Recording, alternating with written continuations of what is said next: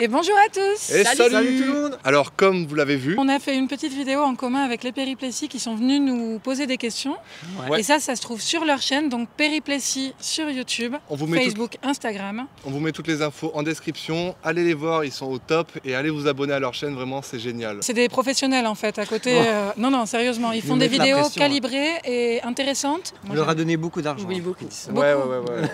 Faut Il en le faire manque un peu avec, là. Nous aussi on voulait dire qu'on était très heureux de vous rencontrer déjà. On l'a dit sur le chat, mais on le redit ici parce que ça fait longtemps qu'on se suit. Et du coup de se voir en vrai, ça fait quelque chose. Et puis surtout que si on remarque, il y a peu de couples en fait, sans chien et sans enfants, C'est clair. qui voyagent comme ça. On n'est pas énormément. Et c'est réciproque, vraiment, on a apprécié les moments de vie qu'on a pu vivre sur ce salon VDL 2019. Et on espère qu'il y aura d'autres occasions de se revoir. Ah ouais, on espère. Mais la vidéo n'est pas finie et on va de suite les interviewer un petit peu et voir dans quoi ils vivent et comment. On avait bien envie de rencontrer Swingy et c'est chose faite. Il est juste là. là. Avec tous ces stickers magnifiques qui le colorent. Rempli. Et on va aller voir à l'intérieur ce camping-car vintage qui va avec des gens qui ont des blagues vintage et qui sont au top. J'aime bien le politiquement correct vintage. J'adore ça vintage. Ouais, c'est Ça très marche bien. bien, ouais. Vintage. Vintage. Allez, on passe à la suite.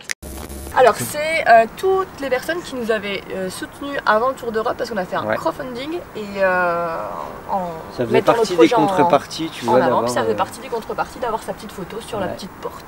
Comme ça on les a un peu emmenés avec nous. Vous voulez voir? Oh oui. Ta-da-da.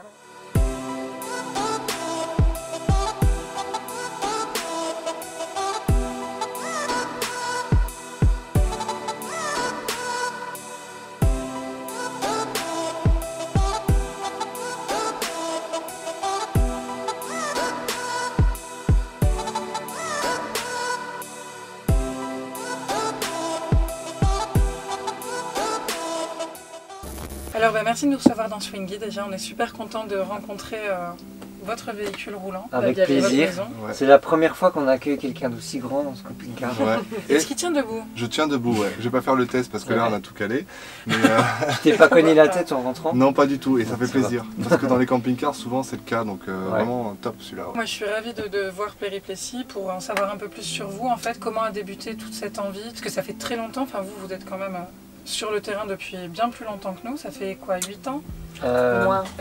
En camping-car ça fait depuis 2015. Ouais, camping-car depuis 2015. 4 ans. Voilà. Ouais. Et 2014 on l'a eu en fait. Ouais, c'est ça. 2014. Le gros voyage a été un tour d'Europe en 2016. Pour les chiffres, c'est 14 mois, on a fait traverser 30 pays et 35 000 km. Super expérience. Le but c'était de faire des reportages à l'époque, donc surtout sur un site internet puis sur nos réseaux sociaux. Et puis d'aller à la rencontre des gens, des cultures.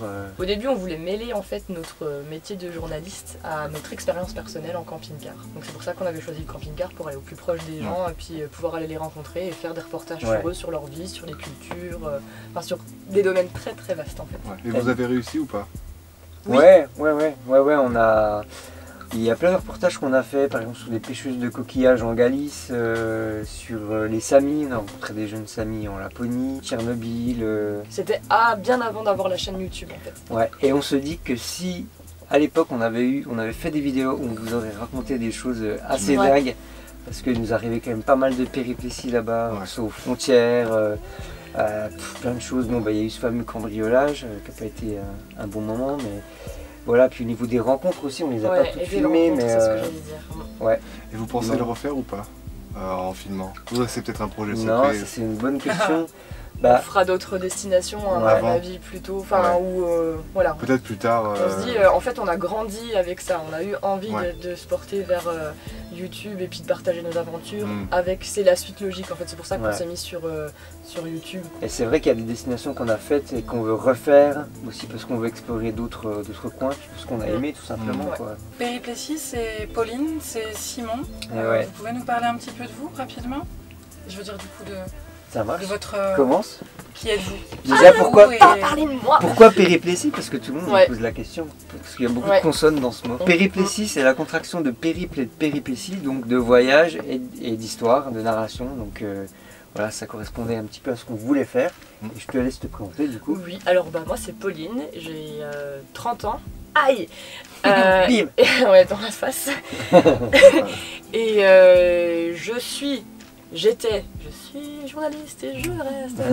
J'étais journaliste, je le suis toujours, mais j'écris beaucoup aussi pour des collectivités et puis des magazines touristiques, etc. Ce qui va plus du côté de la communication et c'est ce qui permet en fait de vivre en fait des aventures. J'ai dit n'importe quoi, je reprends. C'est qui le ou pas? Elle dit n'importe quoi, c'est la fin de journée, je dis n'importe quoi.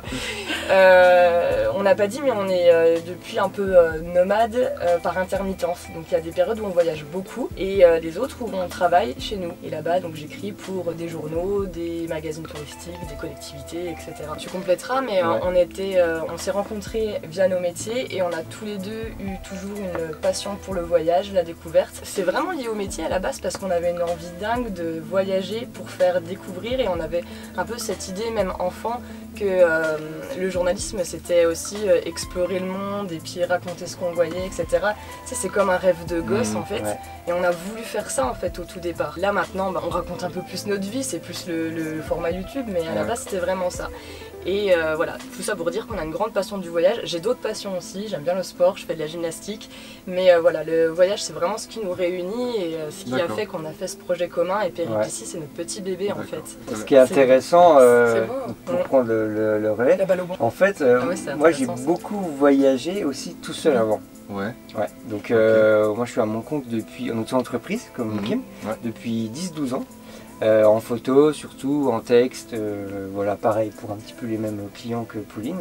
Mais j'ai beaucoup voyagé tout seul. Beaucoup en Europe, aussi au Pérou, en Afrique. Et voilà, voyager tout seul c'est bien, mais c'est pas du tout le même voyage qu'à deux. Bien sûr. On partage pas du tout les mêmes choses. Voilà, quand on est tout seul, on voit des belles choses et tout ça, mais on peut pas en parler, quoi. Quand on voyage, on se pose aussi plein de questions. Donc c'est sympa ça aussi. D'être à deux, puis d'avoir des questionnements, de se remettre en cause, tout ça. Je suis d'accord. Donc voilà. Et le camping-car aussi, pour notre passion du voyage, c'est parfait, parce qu'on peut être en immersion, donc ça c'est top et je crois que ça nous convient bien. Est-ce que vous auriez un jour, éventuellement, l'intention d'être, puisque vous êtes nomade à temps partiel, des nomades à plein temps? C'est quelque chose qui vous tente ou pas du tout? Vous êtes très content de le faire à temps partiel? On va refaire une chaîne nomade à plein temps. Non, on a déposé le nom, les gars. Ah, c'est bon. Un nomade, tu peux. Alors ça, c'est une question. J'ai l'impression que je change tous les jours d'avis à ce sujet. Il y a des fois où, surtout en suivant d'autres personnes qui font un peu, dont vous, qui font les mêmes choses que nous, et, on se donne en fait un peu un élan tous ensemble, une énergie qui donne envie toujours de ils font ça, mais j'ai envie de repartir tout le temps. Et puis il faudrait que la vie ce soit ça, être toujours nomade, être toujours sur les routes, toujours jamais tomber, tu sais, dans le confort d'une vie sédentaire parce qu'on s'encroute et puis on devient bête, je trouve, quand on est sédentaire et quand on se contente de ce petit confort. Et je trouve voyager tout le temps, c'est une manière de jamais tomber dans ses travers. Et en même temps, ça fait très Macron ça, pardon.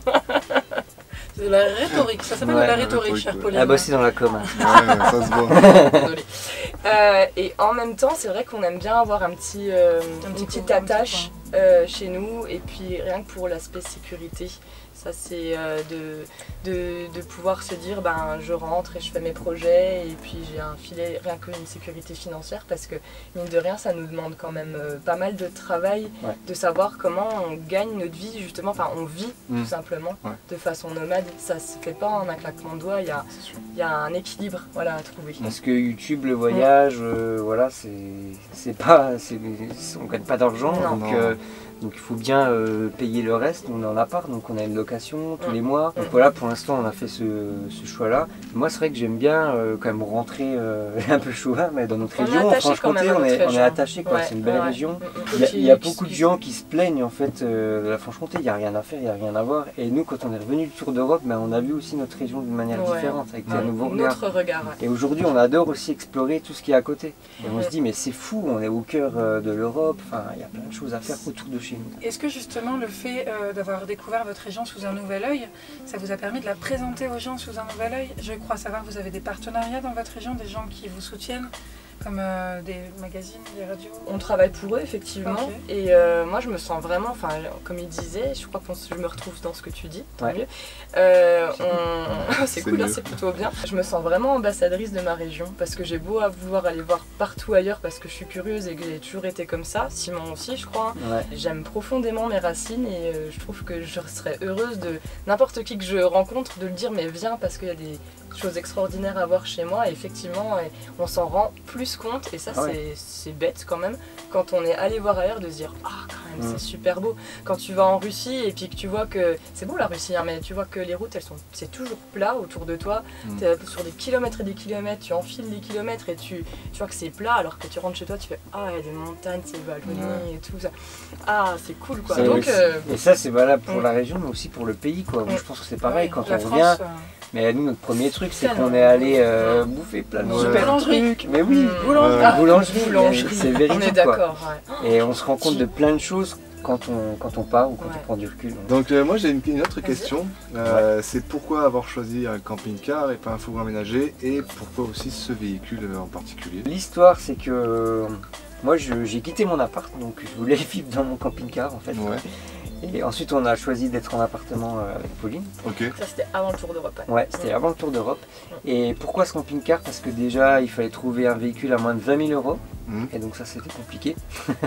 Et que celui-là, franchement on l'a payé 15 500 €. Dans un état, je sais pas si vous pouvez le voir, mais c'est irréprochable.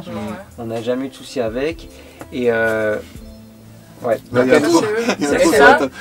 en a partout mon amour, regarde. Il y en a partout. Ah, vous êtes les pros. Il y a des POC un peu partout. Ça va, on n'est pas les seuls. Et puis en fait, il était dans notre région. Je suis allé sur le Bon Coin et il était en vente tout près de chez nous, quoi. Donc c'était l'occasion. Et l'occasion du siècle, je crois. On a saisi la balle au vol. Et puis, et après, ce petit format-là, parce qu'il est parfait, parce qu'il se gare sur des places de parking. Et donc ça. Au niveau longueur. Les deux, il est pas long.